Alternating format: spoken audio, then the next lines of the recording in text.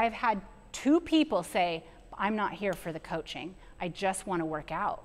I'm like, down the street, there are 18 other types of gyms, and they don't coach, and you can go in and do whatever you want, but not here.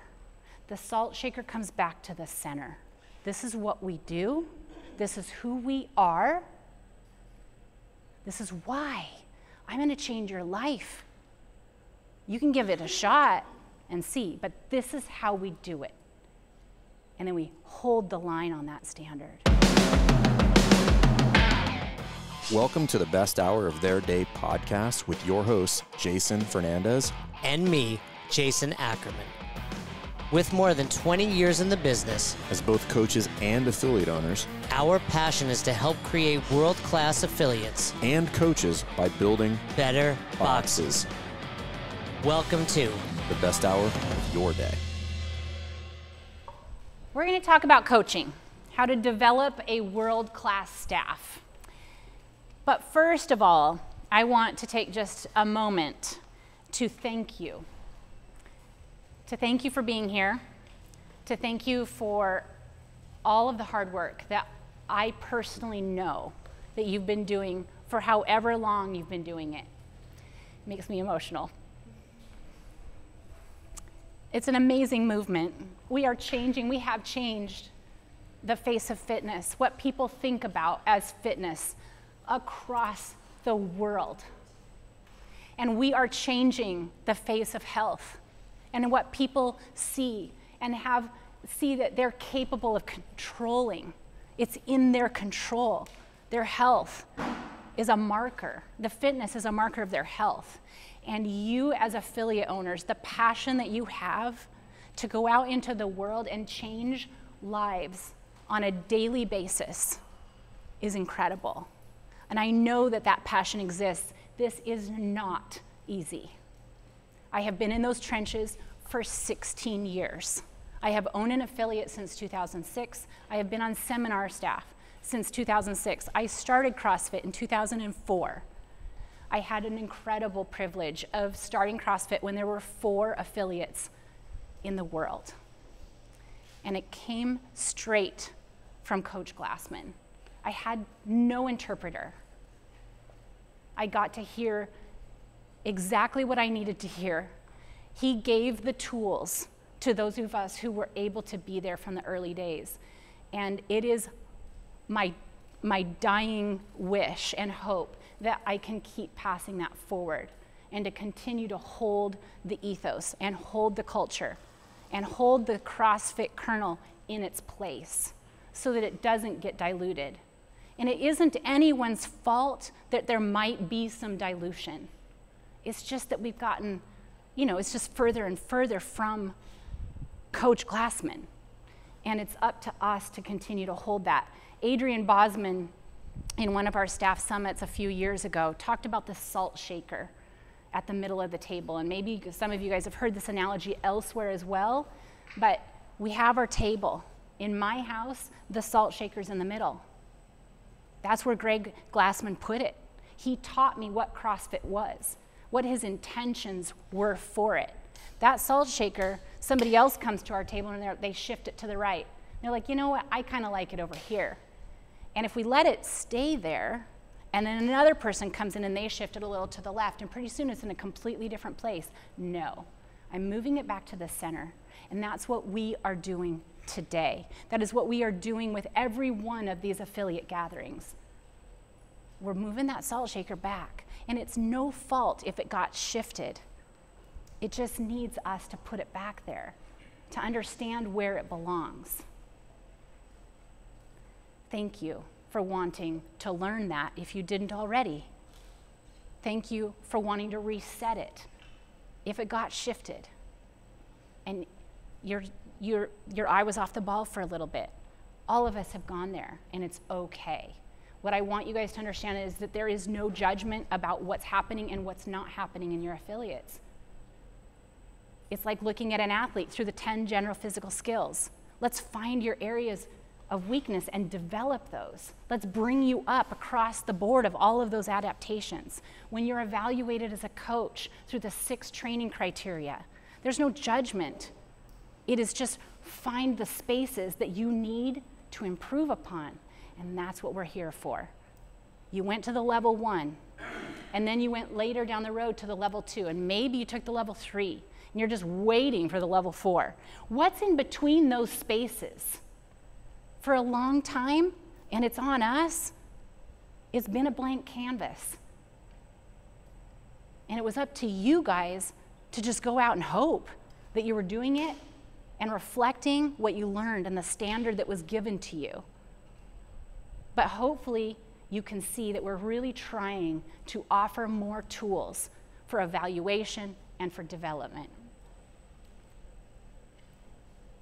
In order to hire and to develop staff, you have to start a long time before the hiring process.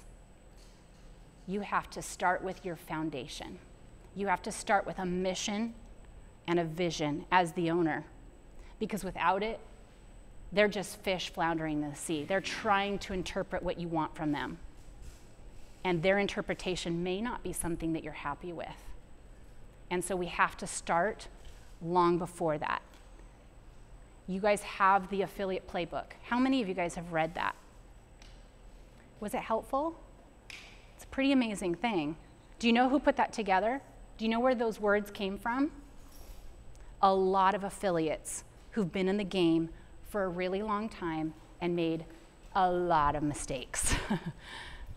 We keep on opening affiliates through the ages, and we do it out of our passion. Where did you guys come from? Were you a member? Did somebody say, hey, you should open a gym? But you didn't really have a foundation, a mission, a vision, and you just kind of went into it because you loved it. And then all of a sudden you're like, well, my coaches don't do what I want them to do. I'm so frustrated with them. Well, that's because they don't understand your vision, if you had one. And if you don't, it's okay. You're going to start. You need to go back and create that. The foundation of CrossFit has some components. There's the Kernel.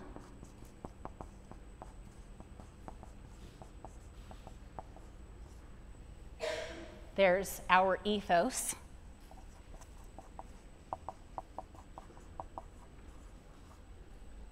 We also have leadership.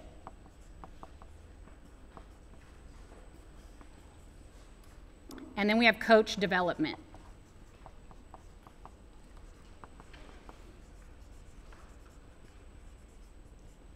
Understanding these, I'm going to define them, I'm going to go through them, but we have to have that as the base of this pyramid, of this foundation that we're going to build on top of our mission and vision. Who we are today, where we want to go, who we want to be down the road. Are we chasing that?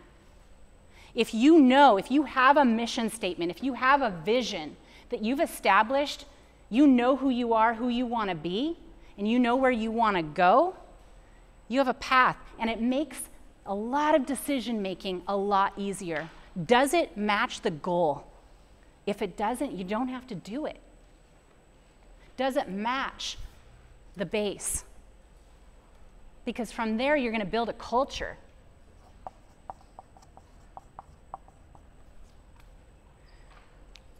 When we culture something in a biology lab, we create an optimal environment for things to grow. That's the same thing in your gyms. What kind of culture do you want to create? What kind of growth are you promoting? And does it look like CrossFit? From there, you're going to then develop your coaches, because they are the stewards of your vision. They are going to go out into your gym and they're going to touch many lives on a daily basis. Are they doing that? Are they carrying forward your vision? Do they know what it is? Did you hire people that matched your vision? I know that I hired in my in the history of my gym, I have. But I've also had times when I got desperate and I was like, I love you. You're an amazing person. You're one of my members. Would you like to go to level 1 next weekend? And, oh, good job, you passed the test. You're now my 5 and 6 a.m. coach.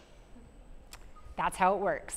And then they're like, this is a PVC, and this is a squat.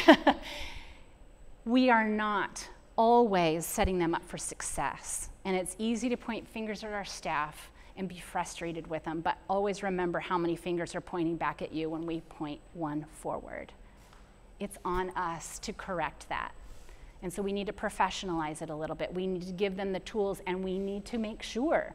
And it's no judgment if they don't match the ethos or the culture or the belief. It's okay.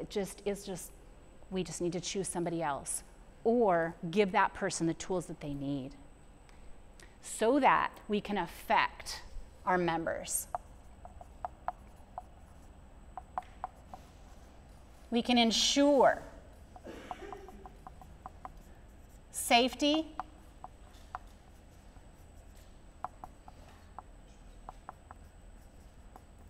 efficacy, and efficiency that drives their goals, that helps them meet their goals from a health perspective as well as a performance perspective. But it all starts here.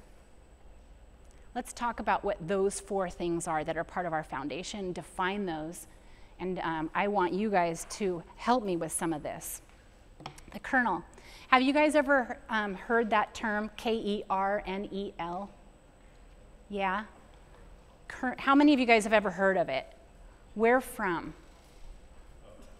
Where? You've never, okay. Anyone else, have you heard of it besides Bobby? No, okay, good. So it does come from, not from CrossFit, which most things are in CrossFit aren't from CrossFit. We beg, borrow, and steal all the time. But the kernel of CrossFit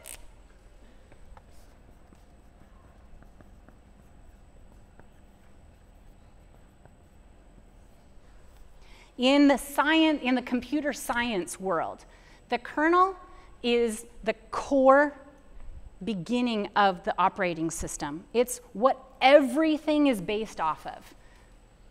It interprets the directions so that the computer knows what to do.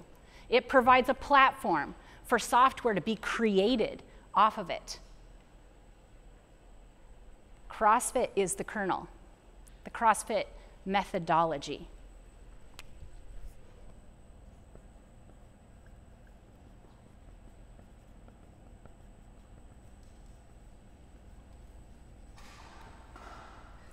The CrossFit kernel answers who we are, what we do.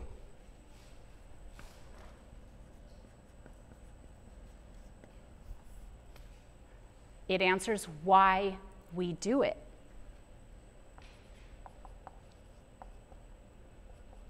It also answers how we get it done.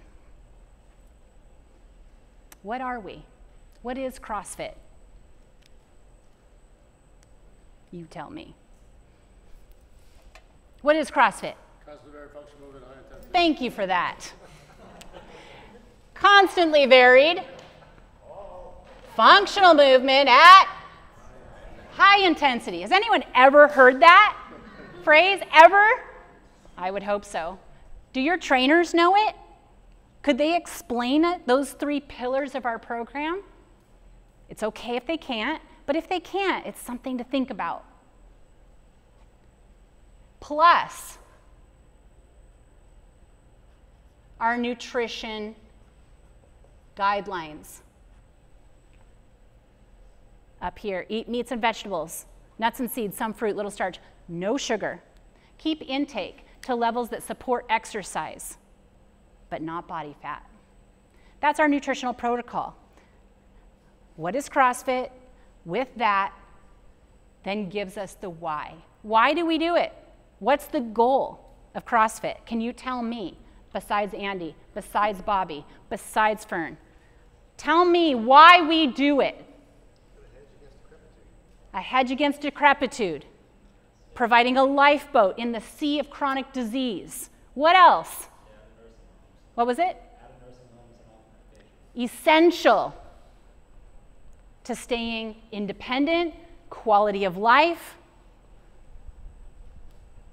decreasing risk of injury. What is all of that? Give me one word that encompasses all of what you just said. Fitness. Fitness is a marker of health. Define it for me. You didn't know you were going to take the test. What are we doing? We're increasing work capacity across broad time and modal domains. How long? Across the years of your life, forever and ever, amen. Lifespan. For life. How do we do it? That's what we do. How? How do we express the practical application of that? What do you do in your work, what do you do in your gyms every day? Coach. Thank you, for sure. What are you coaching? Yes. How about a workout? WOD. Workout of the day. But workout of the day, doing exercise with, what'd you say? Didn't you say it? Coaching. With coaching. This is how we stand apart. With coaching. Well, what does that mean? What are some elements? This takes precedence. This is number one to any of the other things in the ways that we express the how. What are some other things that express the how that are secondary to coaching in the workouts? Teaching, seeing, and correcting, that's part of the coaching process. What about programming? The programming itself needs to be effective. And effective means that we are increasing work capacity across broad time and modal domains. It means that we know that we're doing that. So what kind of programming are you putting out? Is it driving numbers? Do your coaches have enough time to coach? Something to think about. We get your coaches in our level 2s every weekend. Do you know what their biggest frustration is? The programming. They don't have time. They're frustrated. Do you know what they ask us every weekend? But when I go home, my gym owner isn't going to let me do whatever. I don't have time. How am I going to do this? And we're trying to figure out how to answer that question without sending them home saying, you got to change your ways, owner. And so we're trying to reconcile that. Who pushed the salt shaker off the center of the table about programming? Members. What do they ask for? More. There's one word. We're not going to get into names. They just say, I want more. Why do they say that? Why do they want more? They think it's better, but it's because they're not getting coached enough. I guarantee you, if someone's getting coached, they're not going to go, can you give me more? If you're telling them, I want your knees to be driven out, open up your stance, lift your chest for me, arch that back, squeeze the shoulder blades back, versus down, stand. Okay, back down to mid-shin, stand. That's not coaching. We've got to bridge that gap. We need to give people the tools to understand how to see and correct so that we can elevate these things. Coming back to those members, yeah, they're hard. They get dissident. They want to push back. And they are our paying people. They are what's giving us the money to keep this business going. So how do we reconcile that? Well, there's some different strategies. The how piece, educate. When your athletes come into your gym, do you educate them from the get-go of what to expect? Athletes coming into our gym, we have a sit, and we talk about this. This is what we do. We have a lot of variance every day, and we will drive you to intensity that is relative to your individual capacity and capability. I will find what that is through warm-ups. I will use scaling. I will find threshold training for what's right for you. But all of your workouts, every single one of them will be coached. You will hear your name. I will have made, or the coach will have made, eye contact with you. You will be told to adjust things. I will yell at you from across the room. I am not singling you out and attacking you. I am coaching you because I love you. And I see what you need to be better for this. Do you agree to enter into this contract with me? And they have to agree. And it's okay if they don't. We just may not be the right place for them. When I have given those people the expectation of what we do, I've had 2 people say, I'm not here for the coaching. I just want to work out. I'm like, down the street, there are 18 other types of gyms, and they don't coach. And you can go in and do whatever you want, but not here. The salt shaker comes back to the center. This is what we do.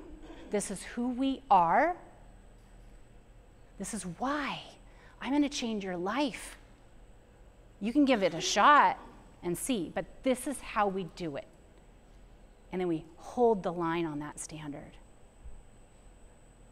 The kernel is really important because it is what everything is built on top of.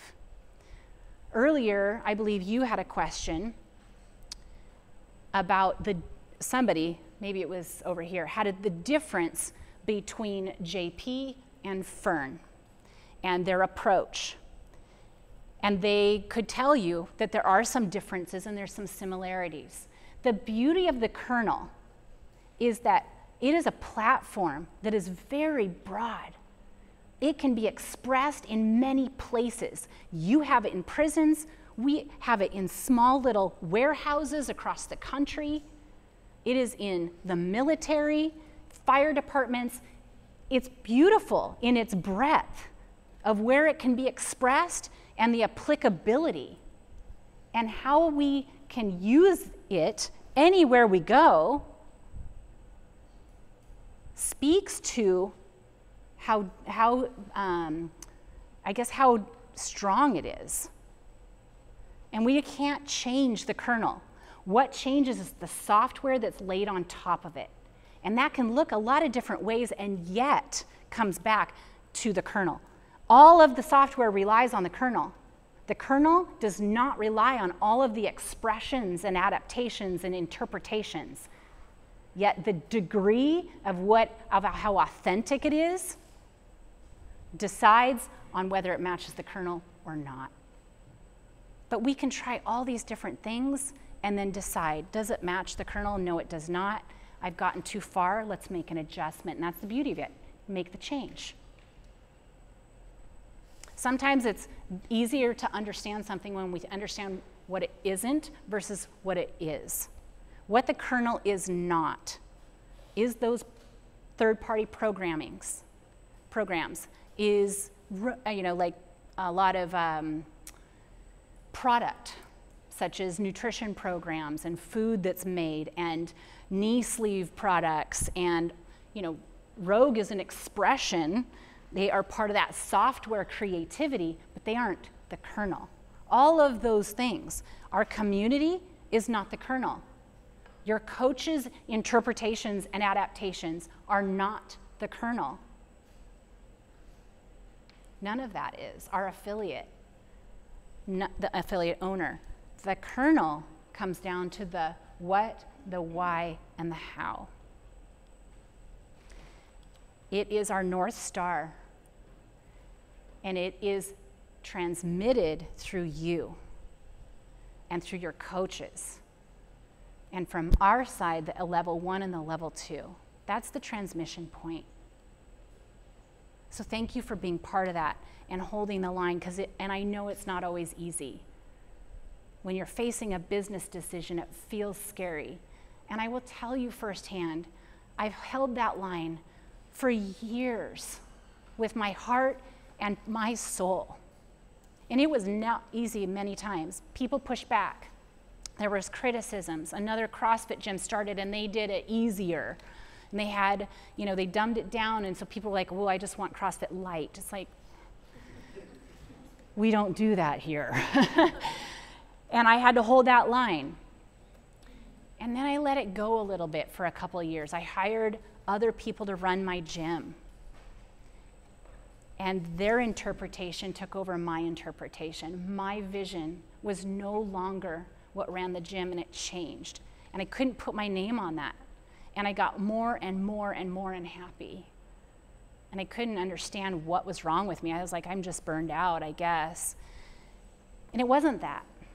One of my trainers came to me one day, and he sat across the table, and he pushed a napkin that he'd written on across the table, and it had my mission statement on it. And he's like, "You need to remember this. We are changing the world one life at a time by elevating functional fitness, by changing people's self-perception, showing them what they're capable of, pushing them out into the world as better people, and building community." That was my mission statement, and I let that go. And that was the last day I did that. I went back, and I had to sit down with a lot of trainers that were not my trainers any longer. And I was like, we're changing. We're going back. The salt shaker's coming to the middle. And I was really scared because I thought I was going to lose a lot of clients. And I thought I was going to lose all the trainers, for sure. We had to bring it back. And it was really difficult. And nobody left. And everyone was grateful. And they knew it was going to be hard. There was some pushback, like, "Well, we can't have an open gym anymore. We can't do whatever we want." Nope. And it felt like being a hard ass. But at the end of the day, what are you here for? If you're here for CrossFit, this is who we are. This is what we do. This is why. And this is how we do it. Don't let go of that. And if you do, just bring it back. It's recoverable.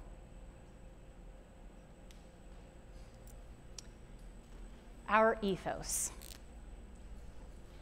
Do you guys know what ethos is?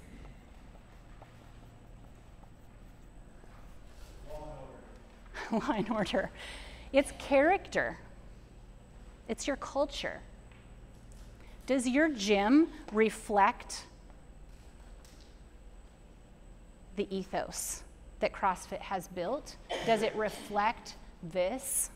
Do your coaches know what your ethos is? If they don't, that's okay, but they can be taught. At any moment, they can be taught and realigned if they're not aligned. CrossFit was built on many things, but 3 things build our character.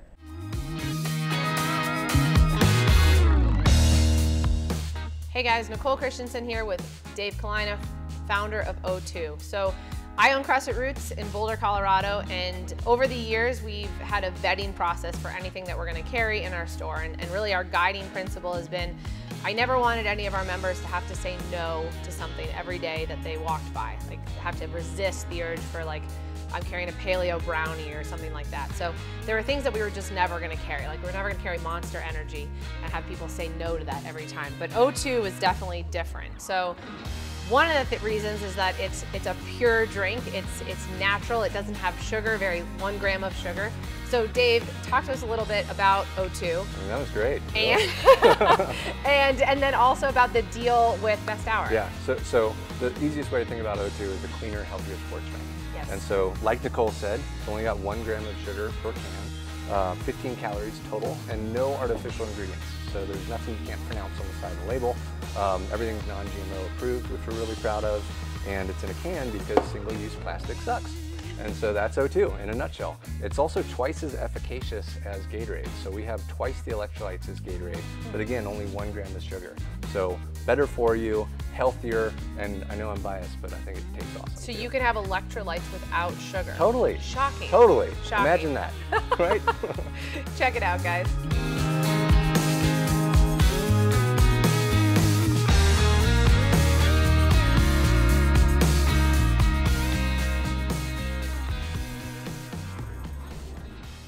Hard work. What does hard work mean to you? What does it evoke when I say, we do hard work? What does that say to you? If you think about your athletes, your coaches, what does it mean? 1 word, 2 words, I don't care. Anyone? Challenge? Yeah, your best effort. Meet people where they are and help them learn to do hard things, and they'll survive it. And they'll go out into the world. That's how you're changing the world, is through teaching people about hard work. Because they're gonna go out and they're gonna be like, you know what, I can do this. What did we talk about in the level 1 when we talked about variance? What is the purpose of variance? What does it do? It challenges us because we have to do so many things that we've never done before. It expands the margins of our experience so that when life throws us a curveball, we can reach into all that stuff we've done through CrossFit. And we can be like, you know what? This might be a new experience, but I'm gonna be okay. I've done a lot of hard stuff. I've pushed my capacity to the limits. I've done things that are unfamiliar. I know how to move my body in space. I know how to move objects with my body.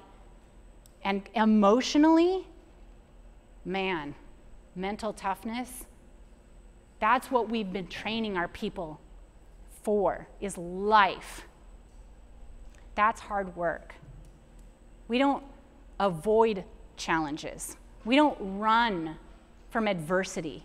We meet it head on. We evaluate it. We have a look at it. We figure it out. Hard movements? You're teaching your grandma how to snatch? That's not easy. Was it scary the first time you ever held a PVC and were told that you're going to do Olympic lifts? It was for me. I was like, that's for like people on TV at the Olympics. I don't do that. And then they handed me a PVC.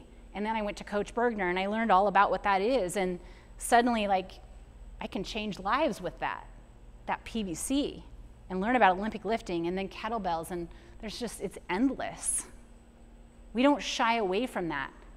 A lot of times I hear coaches are intimidated and they don't want to teach the Olympic lifts, or they don't want to teach a muscle up because they don't have one. But we have to empower them, to give them the tools. How do you do that?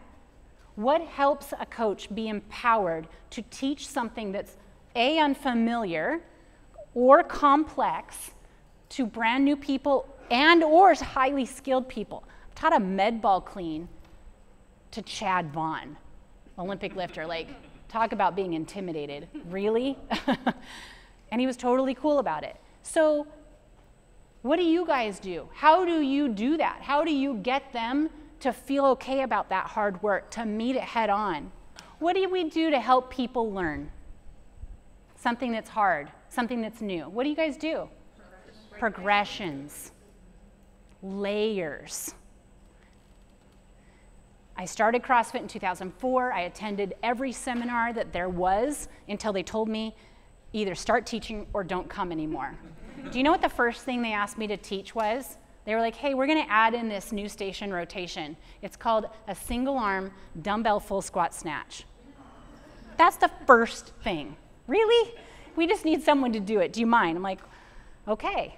Well, Coach Glassman's taught me about progressions, taught me about layering. I just got to figure this movement out, and I got to look at what the pieces and the parts are, and I just build those up and then hand someone a dumbbell and we'll work through each layer. And I had Coach Bergner with the snatch, and I knew that hips come before shoulders, before elbows, and so we just put that stuff together. And if your coaches have the tools to figure out progressions and layers, they can take that complexity and simplify it. And then they can apply that throughout their life. CrossFit was built on uncompromising standards. We don't relent. We teach good form, and we promote people moving at high intensity that is applicable to them as an individual. That means you have to know your athletes. It means you have to help your coaches know your athletes in each class, because we need to push them in an individual way. What do they need from us today? We search for excellence in movement through 40% of the class. They're moving at low intensity under us teaching them through progressions, through layers. And we hold the line on range of motion that's pain-free. You're not deep enough. Go deeper. We don't just yell, go deeper. Well, we might. That might be one way. Depends on the person. But there's a million other ways to get there. You need to open your knees. You need to lift your chest and sink your hips down.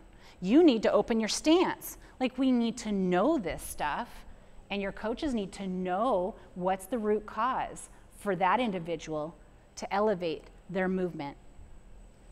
And that means we need, and what else sets us apart is teaching, seeing, and correcting.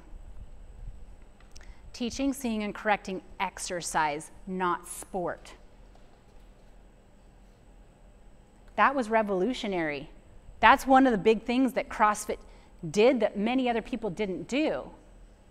The coaching of the workout, coaching of exercise, and layering in those standards, ensuring that people meet those standards. Do your athletes, or do your coaches know how to do that? If you gave them a movement that was unfamiliar, would they know what to do? Not necessarily particularly to the movement, but from a concept of breaking it down into pieces and parts to build it back up, to simplify it. Anyone? How do you guys help your coaches hold the line on the standard? Do they? What's their strength or their weakness on it?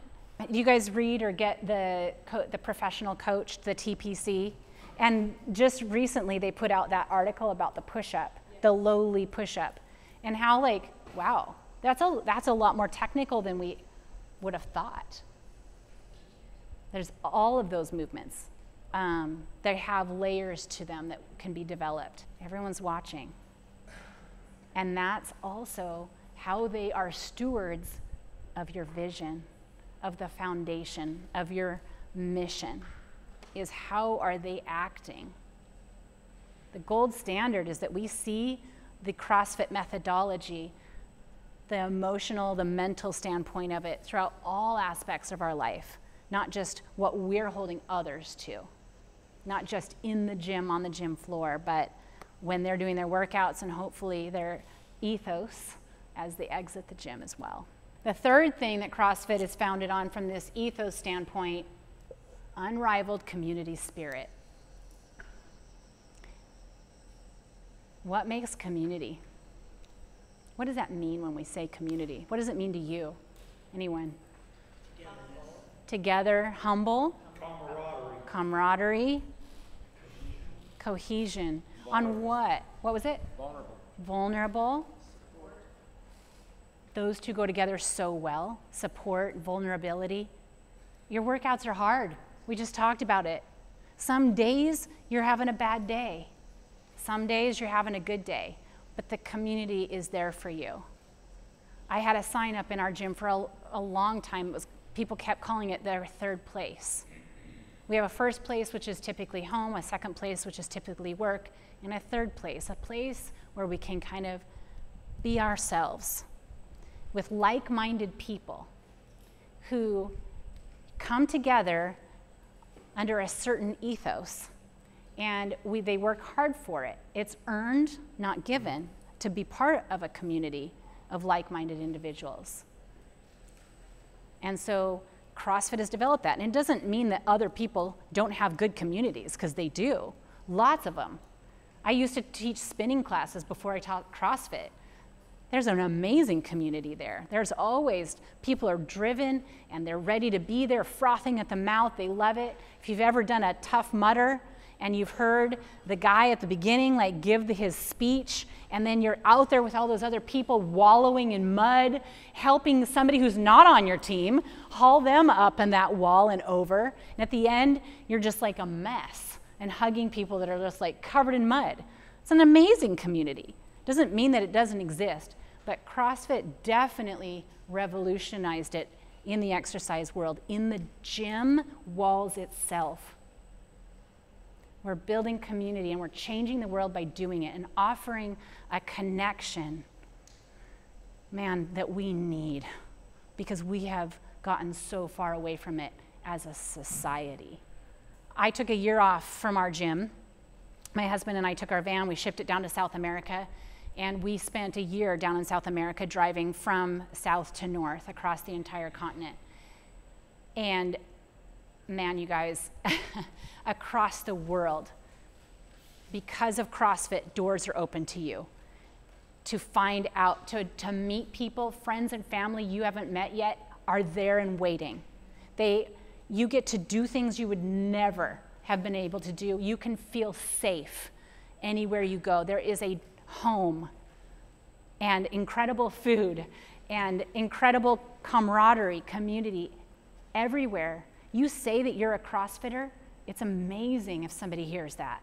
If you see someone running down the street in the middle of an Ecuadorian small village, and the way that this group is running, you're like, they do CrossFit. There's no doubt in my mind. And you get up off of your table where you're eating dinner and you follow them until they come to a place and there's printed in handwriting, someone obviously painted it by hand, CrossFit.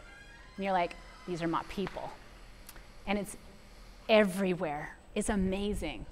We went through this tiny little mountain village. We were driving this road, and there was chain link fence around this dilapidated old unpainted building.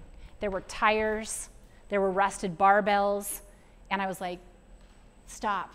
We have to look at go back to that place. And we looked at it and I was like, that has to be CrossFit. There's no electricity in this town. They don't have phones. How did they find out about it? It's amazing, it blows my mind. And sure enough, if you look, there's a very faded old, like hand-painted sign on the side of it that said CrossFit. I'm like, what is going on here? How'd they even learn about it? I love it. That's your community. They're everywhere. Leadership. What does that mean to you? Can you define leadership? I can't. I have a hard time.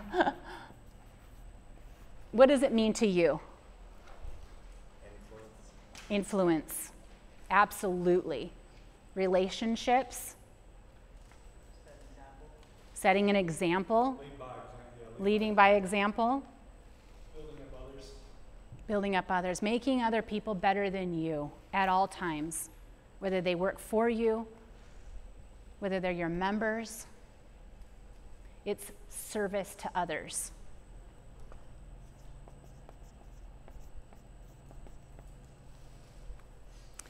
The owner of the affiliate, it is your job to protect, to build the vision and protect it, to strategize the execution of that vision. And then you have to let people know what that is and how you want them to do it. And that means you need to be present. You need to be part of your gym.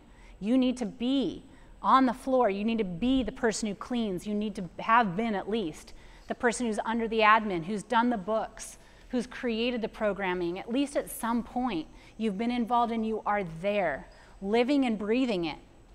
You are the example and you are handing it off to the other people. That's how you preserve it. And at the moment that we don't do that, we leave our coaches floundering What will they do if we're not there to lead and let them know our expectations, where the salt shaker lives, and how they can constantly move it back to the middle? How do we empower them? If we don't, what are they going to do? What are they going to do? They'll try to interpret it the best that they can. And there's no judgment on them. There shouldn't be. If we didn't hand them the manual that said this is who we are, why we do it, and this is how I want it done. How do we ensure that? How do we lead and ensure that they can go forward as the stewards carrying forward our vision? When we give feedback, people are different. They're different. They receive information differently than you do. They process it differently than you do. So we have to be very empathetic. We need to see people as a whole person. And so we need to communicate with them. We need to learn how best to communicate with them. Generationally, that is different. How I learned and what I expect and the way I communicate, I've made a lot of mistakes. I've come on a little hot, a little hard and fast, and those that are in the younger generations haven't always received it quite that well, and it's not always gone over. And so I've had to really change how I approach that. Back in the rough and ready days of the early CrossFit days, it was a lot of like, don't fuck it up. It's like, that doesn't go over now. It's like, tell me how to not. All right, fine, I will. And so we have to communicate clearly and immediately. If you don't communicate immediately and with empathy, they think you hate them. They think you're mad at them. And that's not how we promote them becoming the stewards of our vision. Being a leader is lonely. Because you often, in holding the line, you are making people do things that you know they need to do, but they don't always want to do. Making them work hard. Making them find their intensity. Making them move through ranges of motion that aren't as easy as if they could just do a push press instead of a full squat wall ball. All of these things, being a leader is lonely, but it's necessary in holding that line and ensuring that that salt shaker constantly gets pulled back to the center of the table. It also allows us to be the gatekeepers on these aspects of our foundation, ensuring we build a positive culture, ensuring that people want to keep coming in those doors, and in searching for the thing that we have to offer. We can't offer everything and be good at all of it. We have to understand what it is that we're going to offer, and we have to be really, really good at it. And it's not always easy, but it is always necessary.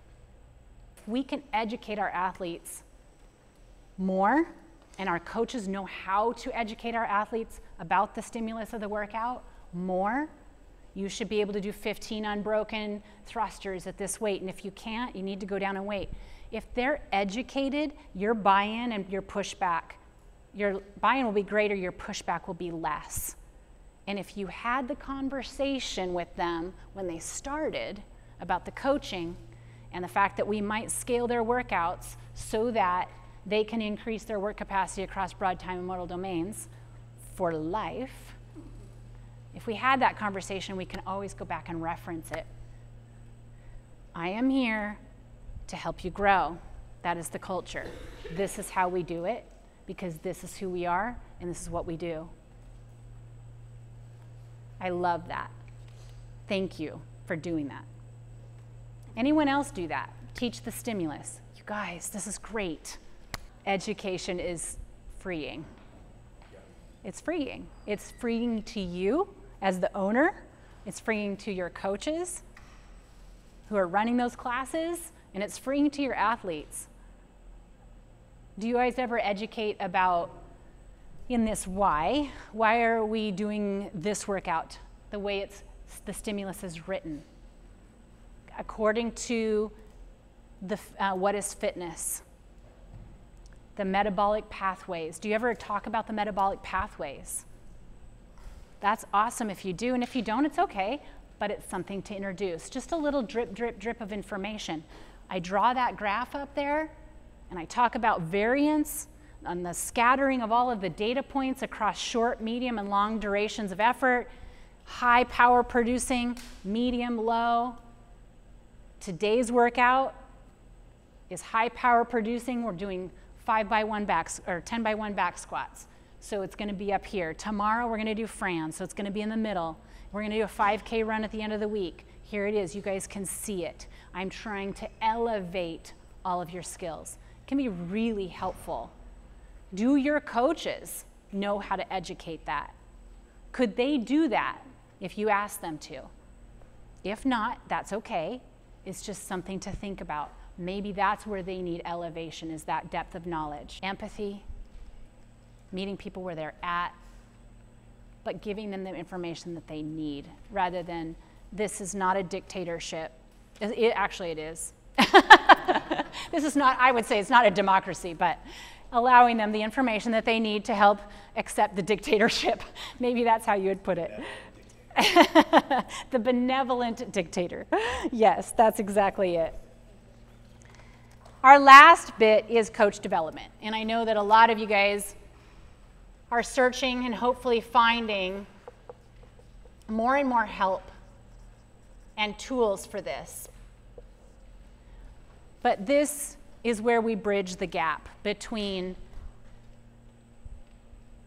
us being the only ones and also then helping the members understand our vision and why we're doing what we're doing, is making sure your coaches are the right people for the job.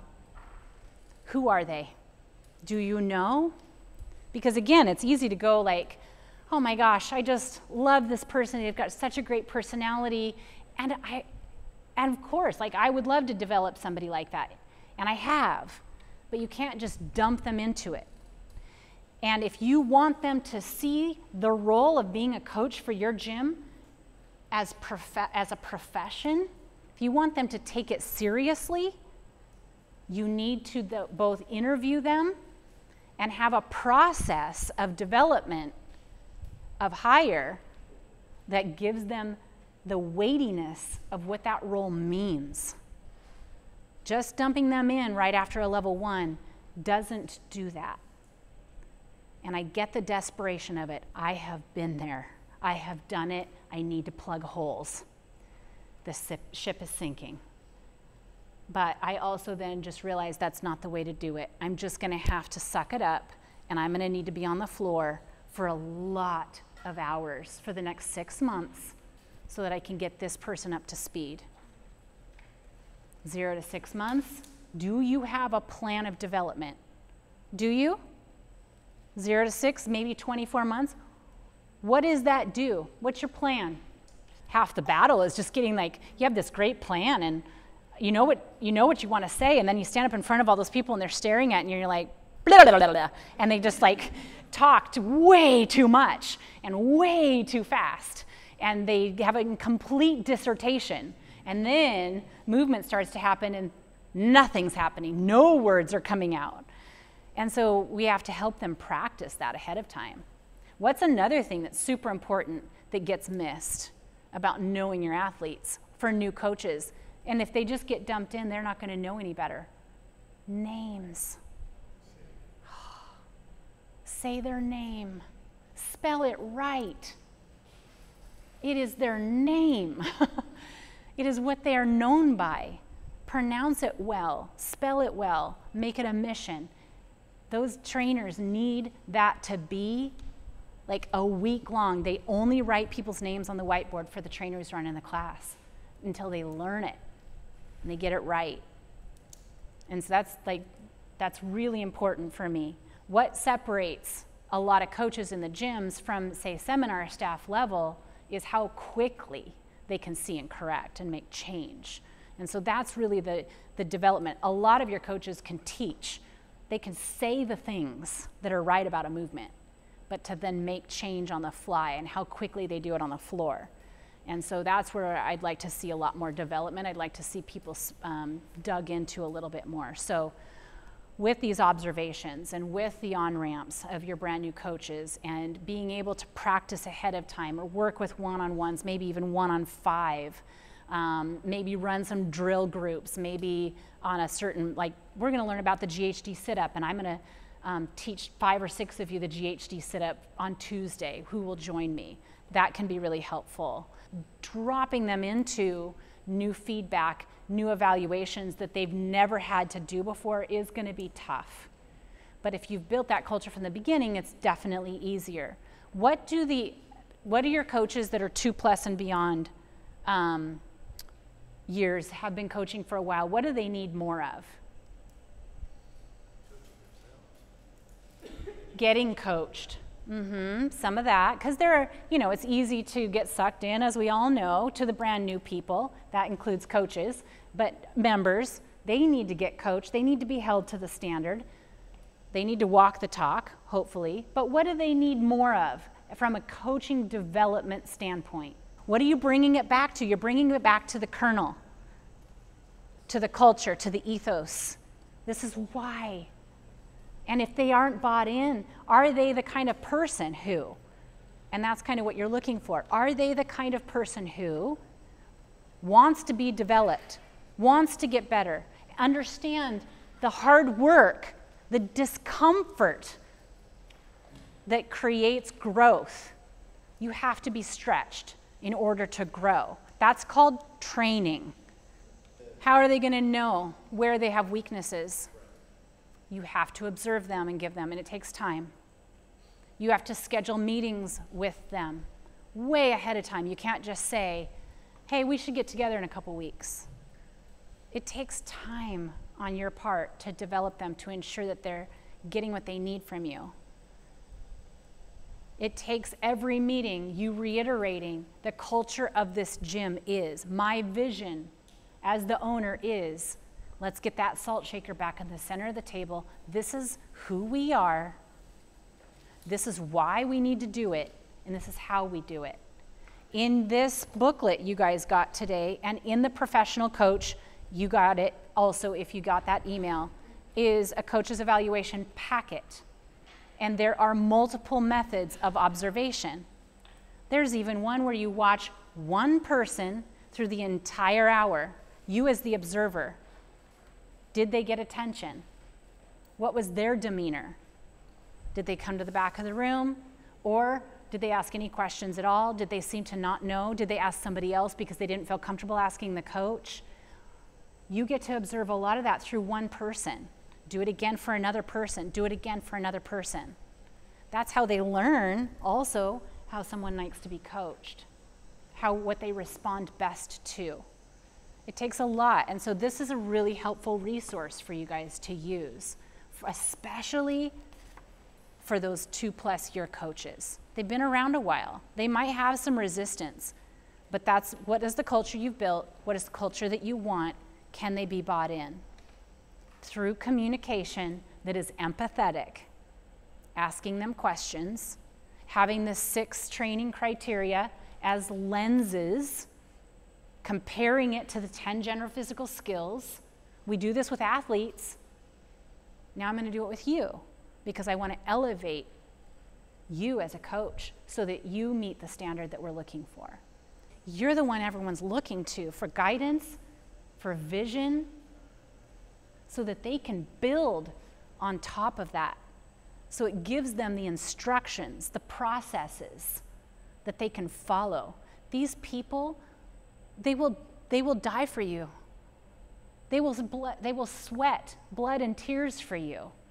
They're there for the members, but ultimately they're there for you because you believed enough in them to bring them onto your team. And now you just need to make sure that that team is all on the same page through your meetings, individual meetings, group meetings. Hear their struggles. Give them answers for the time that next they might have that situation. That's how you can develop them. That's how you can get them on board so that they want that development. the investment that you put into your trainers professionalizes what they're doing, and they will then be much more willing to invest in the time and effort that it takes for them to.